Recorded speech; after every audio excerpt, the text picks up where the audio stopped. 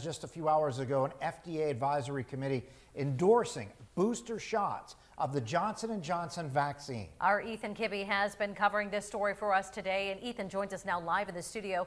Ethan, what does this mean for people who got the Johnson & Johnson shot, and when might booster doses become available?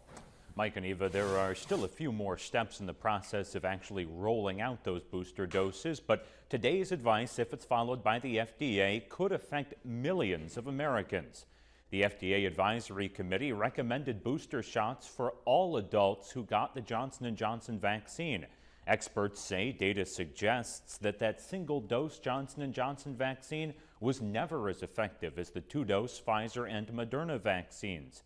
Like the other two, though, it appears protection from the Johnson & Johnson shot does wane or deteriorate over time, with one expert saying today the J&J vaccine should have always been a two-dose vaccine from the beginning.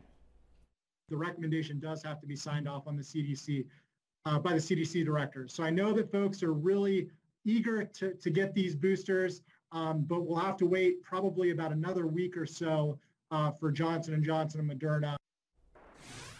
And experts recommend the booster be given at least 2 months after the first shot. They say in some good news, it appears that after getting a second dose of the J&J vaccine, it appears that you'll have robust protection against the virus, at least that is strong as the protection from the other two vaccines.